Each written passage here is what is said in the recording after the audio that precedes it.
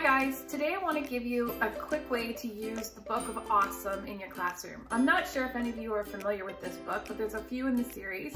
There is actually a storybook for little kids, and then there's the Book of Awesome, the Book of Even More Awesome, and the Book of Holiday Awesome. And the entire book is full of little stories, little snippets of things that are awesome in our world. It can be from getting into bed with clean sheets, to the smell of popcorn at the movies, all the little things in our lives that we sometimes take for granted, but actually are awesome. So the way I use it in my classroom is I usually start the day with this. Every single day we start with a story out of it, and I have to tell you that the kids really look forward to it. I've used it from grades 3 all the way up to grade 8, and absolutely you could use this in high school as well. But I start the day with a story, or sometimes 2 or 3, depending on if we want to listen to more. And this just starts the day off in such a positive way. We can let go of some of the hectic things or the arguments or fights or whatever we had in the morning, and it resets the day to start out on a positive note, because everything in here makes you feel good when you listen to it. So we start out the day with the stories.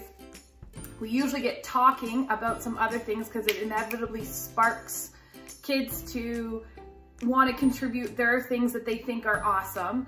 And then we take that and the students go back to their spots and pull out their own awesome journals. I've done it before where we've created our awesome journals ourselves, where I've gone to the dollar store and bought really cool journals that everyone gets to pick. But regardless, they go back and they write in their journal. Every single morning we do this. It starts the day off great. Plus at the end of the year, they have a journal. They have their own Book of Awesome that they can take home and refer back to.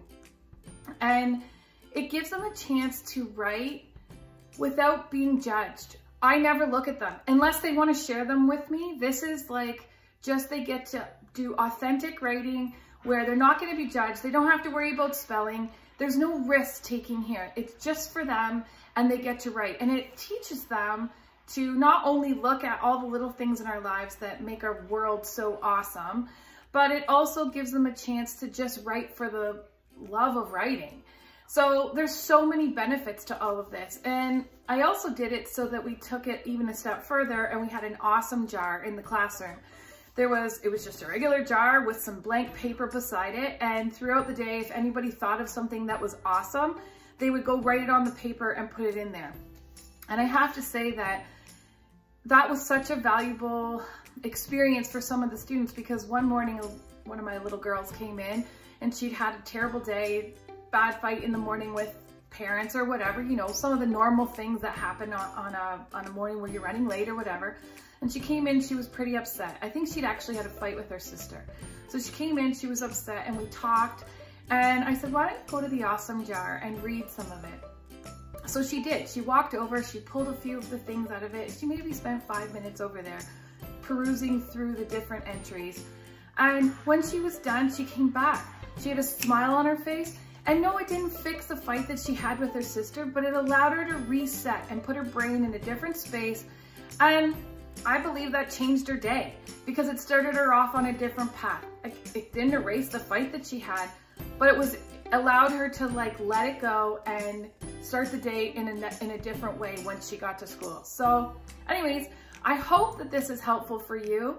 Go on out and buy this book. It's so good. They're great even for yourself if you don't even want to do it with your class, because it's just a reminder of how awesome our world is. So try it out. Let me know what you think, and I'll talk to you soon. Bye.